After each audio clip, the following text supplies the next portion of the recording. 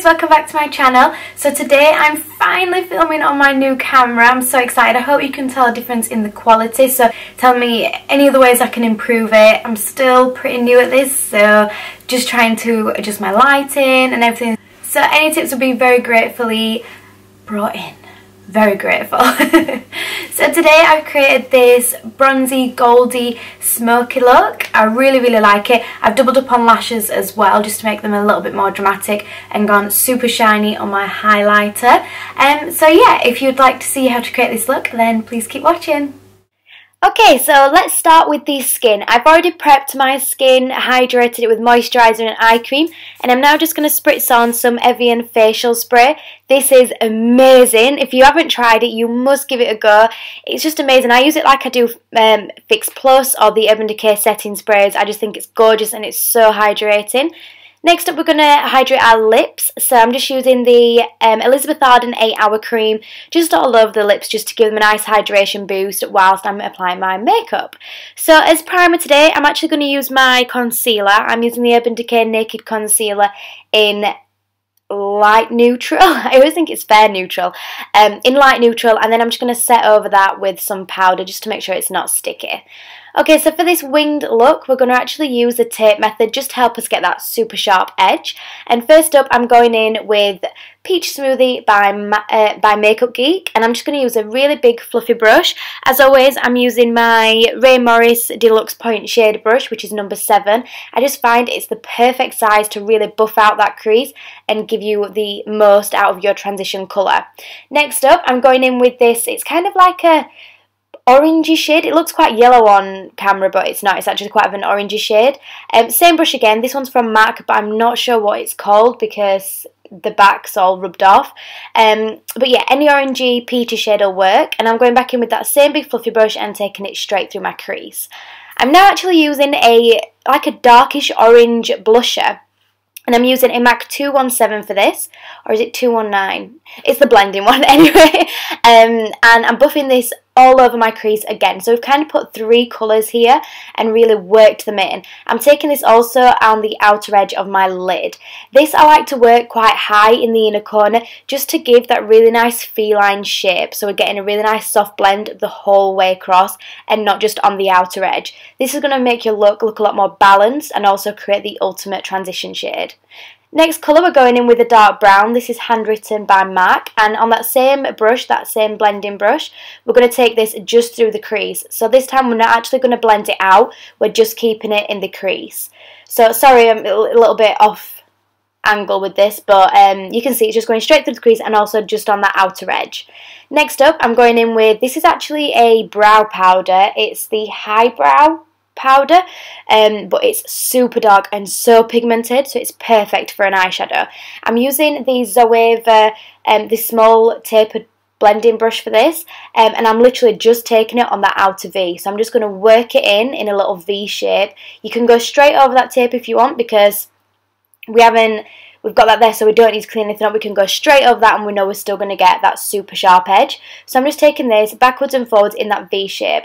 I actually build quite a few layers of this up and I blend in between. So I'm going straight back into that fluffy brush and I'm just going to blend the edges. So I'm not actually blending of the whole colour, just the actual edge where the brown and the orange meets. This is going to give you a really seamless blown out effect.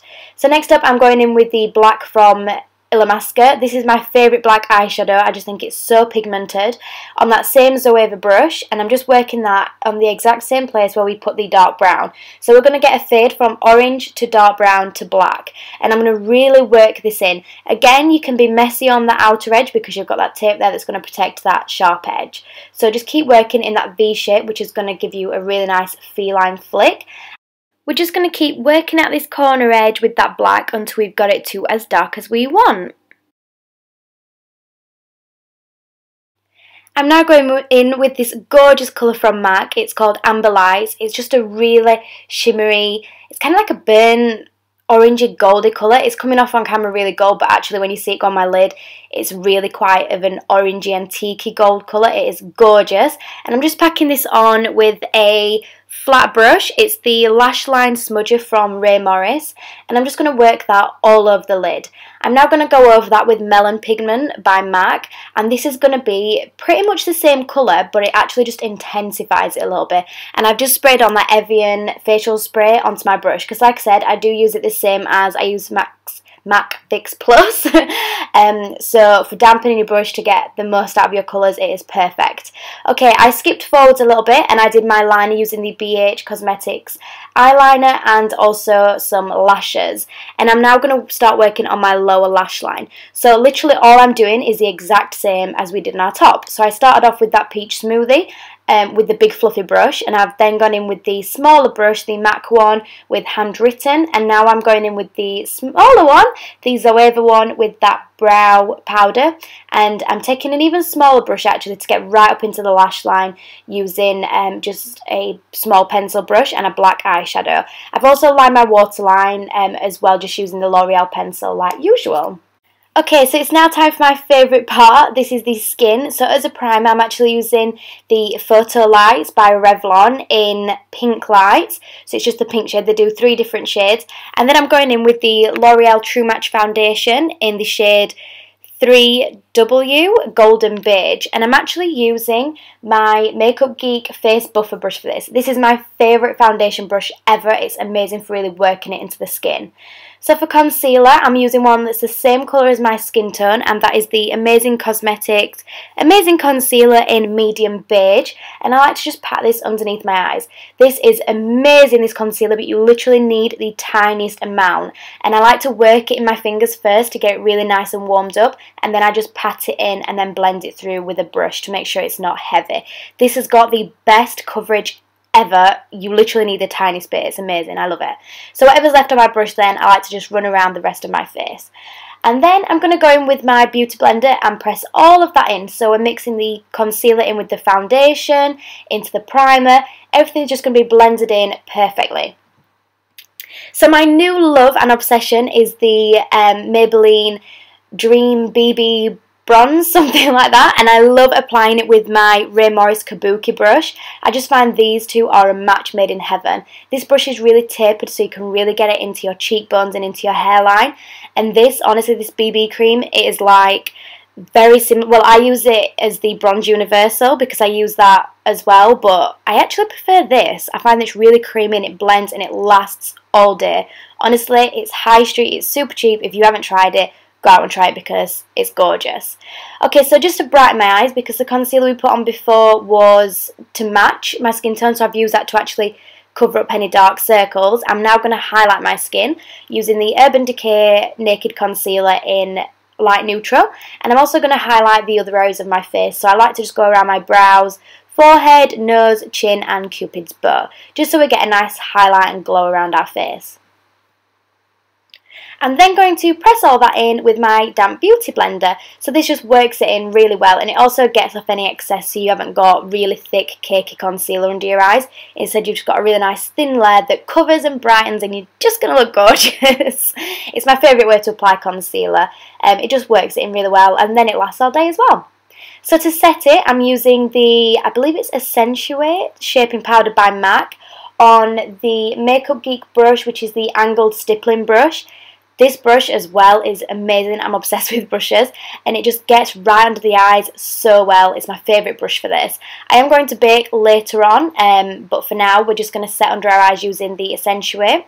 And then I also press it on the other areas where we highlighted. So our forehead, nose, Cupid's bow and chin. I just find by pressing it in, you're actually going to keep in and lock in all that coverage. You're not buffing it in, which is just going to move everything. And I also like to just chisel out the bottom of my jaw. So that bronzer we put on previously, it's going to now work like a contour, like a natural contour. But we do need to set that contour as well. So I'm using the Amazing Cosmetics Velvet Mineral Foundation. And I think it's in Golden Beige. And I'm just going over all those contoured areas. So the forehead, the cheeks, and I also like to take it under my jaw as well and work that down my neck. So I'm now going to bake. I'm not baking to set the concealer though, I'm actually baking just to brighten. I do suffer with really dark circles, so I like to go in with that extra bit more.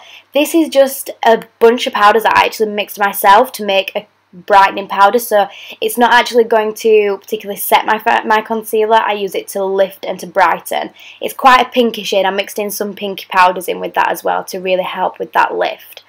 And we're going to leave that to set for a little while, and while it does, I'm going in with some mascara, just using the In Extreme Dimension mascara by MAC, and the lashes I've actually doubled up to Ardell pairs. So I've used the Wispies first, and then on top of those I put the Demi Wispies. I'm just going to mix two colours together. I'm using a frosty white shade and then like an off-white matte shade to highlight under my brows. The reason I've mixed these is because I want it light like a white, but I don't want it to be super shimmery and crazy. So I just find that mixing them two together just balances each other out, and it just gives a really nice highlight. And you can also put this on the inner corner of your eye. So for bronzer, I'm going to use the Terracotta Bronzer by Guerlain, I'm not sure how you say it, and I'm using the Chanel blush brush. This is the brush I always use for bronzer. It's one of my favourites, and I'm just going to work that in all the areas that we contoured, so down the cheek, the forehead, and also under the jaw. This is going to give you a really natural contoured look, so if you want it stronger, then you can go in with a smaller brush and actually chisel out those cheekbones. I've just dusted away that highlight underneath our eyes, and I'm now going in with blusher. I'm using the BH Cosmetics, one of the 10 professional palettes, and I've just mixed a pinky shade and a orange shade and put a light amount on my cheeks. So going in with my favourite highlighter, this is Mary Luminizer by The Balm, and I'm just applying this across my cheekbones. I'm not going crazy with this, but I do want quite a bit of a glow. So I'm also applying this on my chin, forehead, and then of course we're going to take a smaller brush. So I'm going in with a small detailed brush for the nose and the Cupid's bow. I also like to put some above my brows as well.